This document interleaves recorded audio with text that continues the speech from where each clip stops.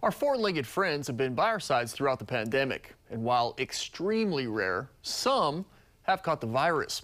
An Oahu woman who had COVID-19 last year recently noticed her dog had difficulty breathing and had to have one of his lungs removed. Could the dog have gotten COVID? Nikki Schenfeld spoke to a vet to find out. When Hawaii was shut down, Angela Keene dedicated her time tracking down people who broke the state's mandatory quarantine to help keep the people of Hawaii safe. But sure enough, the virus found its way into her home last spring, infecting her husband too. Their dog Scooter was by their side. We sleep in the same bed together.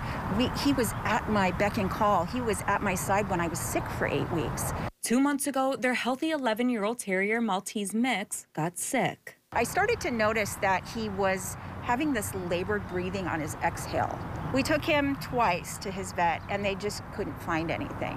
4 weeks later, it got worse. She took him to the Veterinary Emergency Referral Center. And he went through tons of x-rays and exams and all kinds of things, and they figured out that he had blisters on his lung called bulla, and that he had a collapsed lung.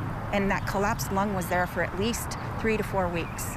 Experts say bulla is extremely rare in dogs. Keene and her husband, both out of work due to COVID, scrambled to raise $20,000 for the surgery. The blisters broke open, the lung was leaking air, and there was nothing else that could be done except for to remove that lung. The vet said that this has been in his lungs for quite a while.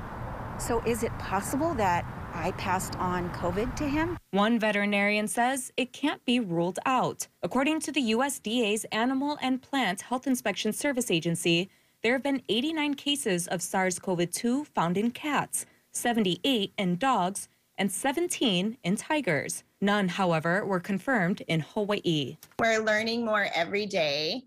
There was a big scare in the beginning because we think that animals can get COVID-19.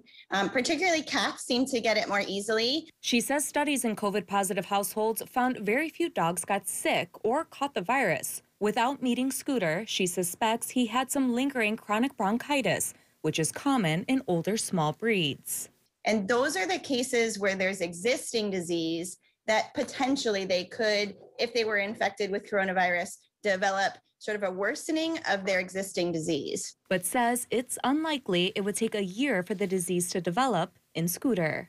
But again, we can't rule it out. We say there's probably no chance, but it could happen because, again, we didn't study that dog at the time that mom was sick.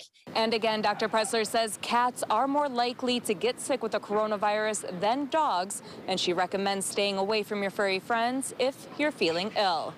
Nikki Schenfeld, KHON2 News, working for Hawaii.